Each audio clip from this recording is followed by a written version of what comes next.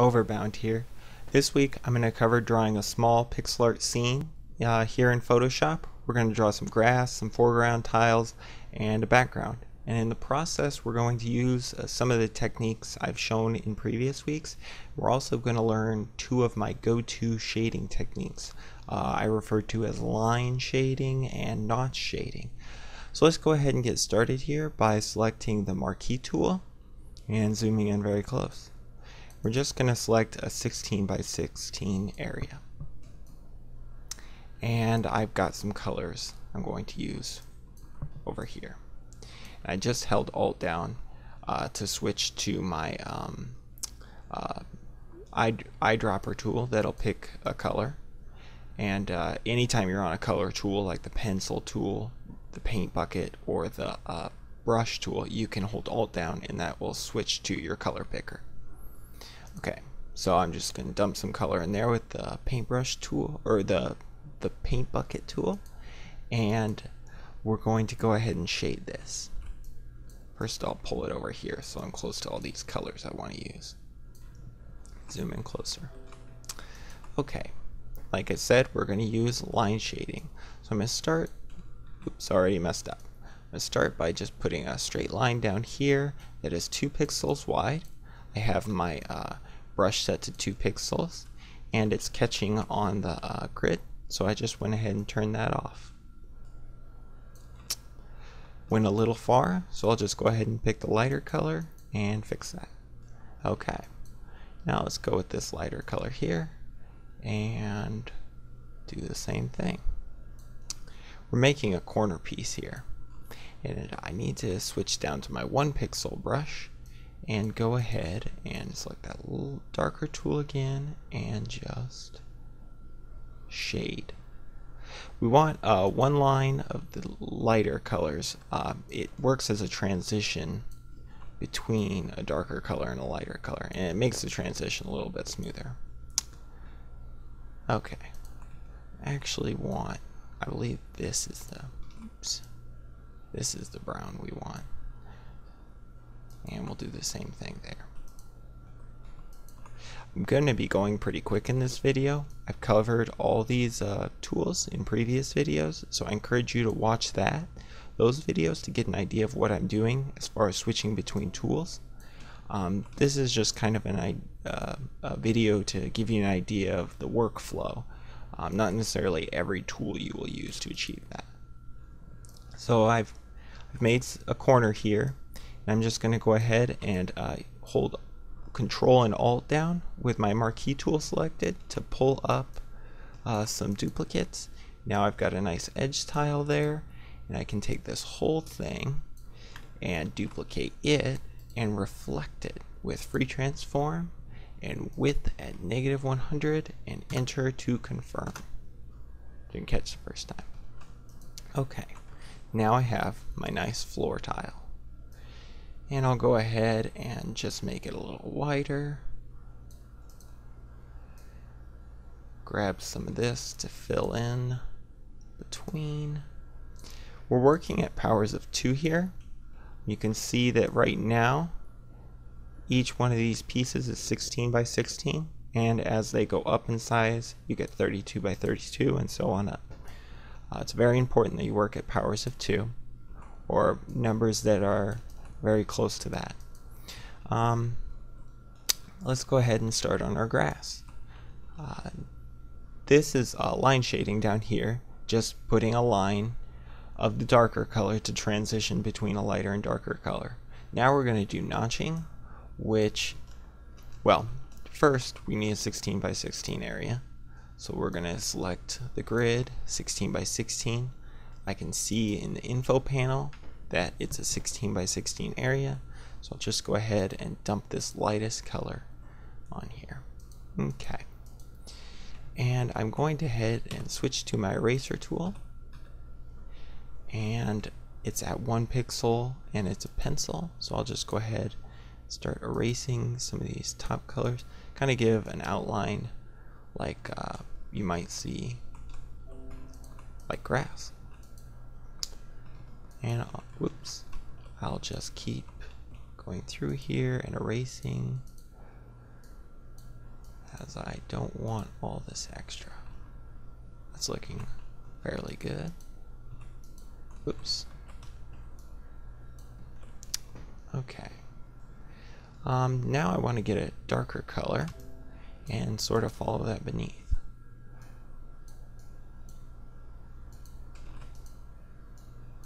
Just sort of following the pattern that I already established on the top.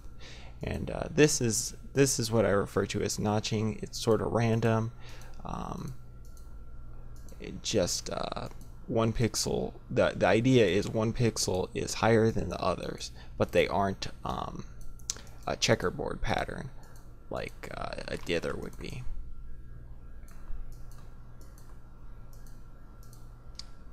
That's a little different there. I think I'll fix that. Yeah. You don't necessarily want it to be exactly the same though. So I'm gonna go ahead and pull this down. There. Erase that. That way we've got a little bit more room at the top. In fact, I think I'm gonna move all this shading down just a little bit. Another pixel there. That way we have more of the lighter color at the top.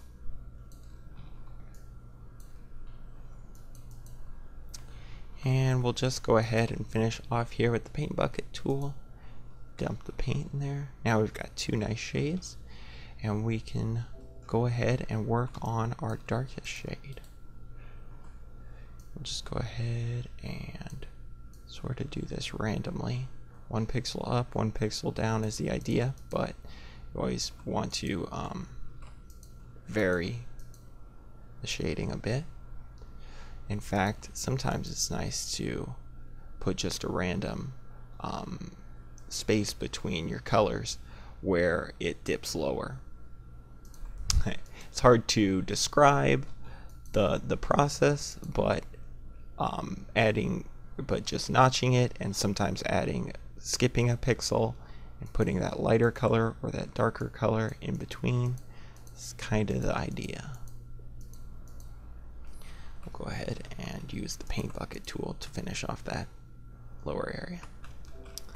And that kind of shows me some other areas that could be better, like here, maybe even back up here. Not so happy with those.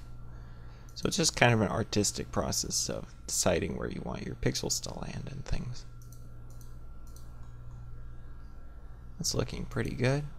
I just need to worry about down here at the bottom now. And I think that will work. So now we've got our foreground and background. Next, let's add a pattern to this foreground. To do so, I'm going to create a pattern. I'm going to select a 16 by 16 area and fill it with white. Then I'm going to use my polygon lasso tool, which is just a selection tool that will create straight lines and connect them together and snap to the grid as well. So I'll just go ahead and click 3 times to snap and get a 16 by 16 triangle. And I'm going to set my color to black and fill that triangle. Okay. I'm going to grab that triangle now and put it on a new layer by copying and pasting. I'm going to overlay it onto my piece of foreground here. I'm going to hold Control and Alt down, having my Marquee Tool selected, to change to the Move tool and move with a duplication. So I'll just drag out, and that duplicates the pattern there. I'm just going to do this until I cover the entirety of the foreground. I've created a bunch of copies here over in the layers, and I need those on a single layer, so I'll go ahead and hold Shift down to select them all and merge. Right click and merge. Now I'll select this little blend mode menu up here that says normal and set it to soft light and reduce the opacity down to maybe 55%.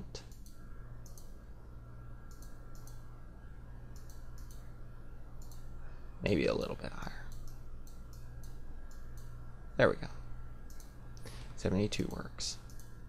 Okay, now I'll merge these together, and I just need to overlay my grass on top now But I want a little bit more of a block, so I'm going to move, or I'm going to duplicate this layer, same way as before, holding Control and Alt down with the Marquee Tool selected.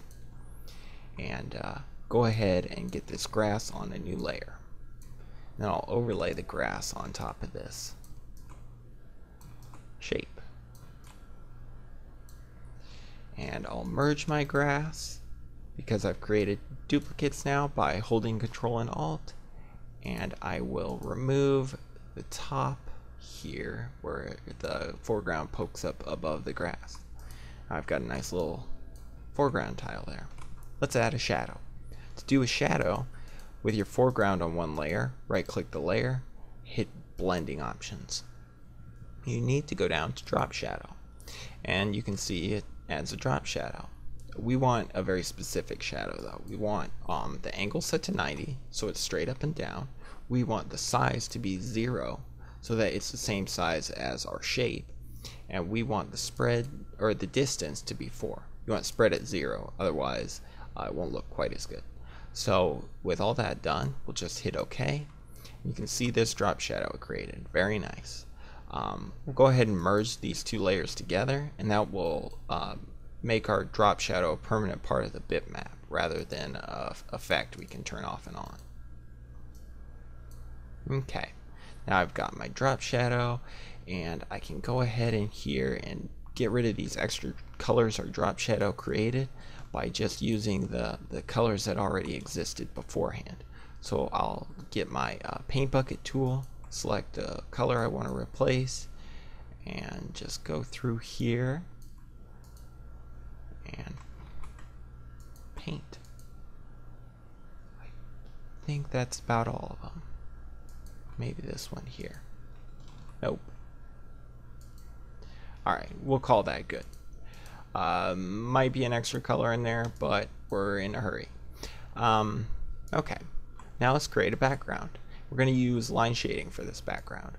So we're just going to grab a little 64 by 64 area and paint it this darkest blue. Next, or actually let's go with the lightest blue. I think that'll be easier. My keyboard shortcuts would work. Okay, lightest blue. Then we'll take this top area here, set to the darkest. Then we'll move our selection down, set it to the second darkest, and we'll do it once more here. Actually, let's do this. Set contiguous on so I don't get rid of that swatch.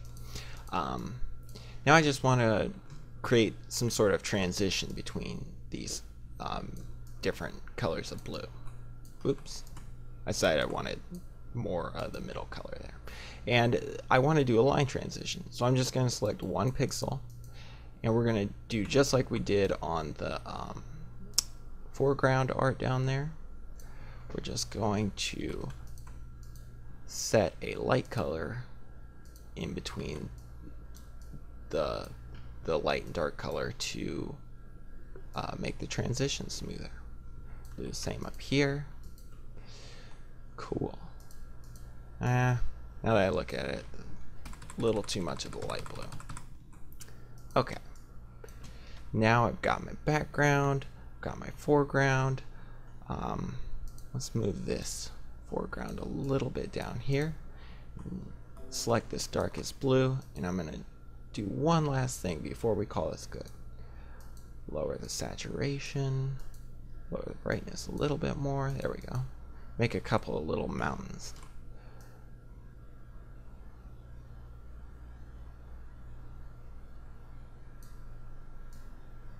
There. We'll just fill those in. Maybe chop this one's peak off just a tad there.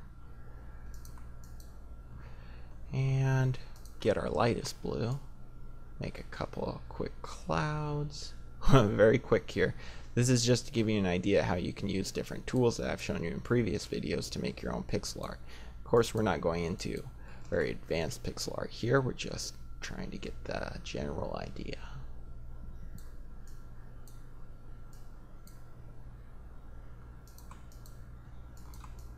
As I tend to zoom in and out a lot when I create pixel art because I want to see it at multiple sizes, and it's kind of just an artistic process, but these aren't that great at clouds, but they'll work. Okay, so now let's just go ahead and still don't like that cloud. Alright, there we go. Now let's just go ahead and merge our background and foreground for the finished result. And there it is. Multiple angles here. We've covered this little notch shading that we use for the grass, and we've covered the line shading we use for the sky and the edges of the foreground, and then we added this little pattern over top. Yeah, that's really all I wanted to cover this week. I hope you enjoyed the video. Please like and subscribe if you did. There'll be more videos next week. Overbound out.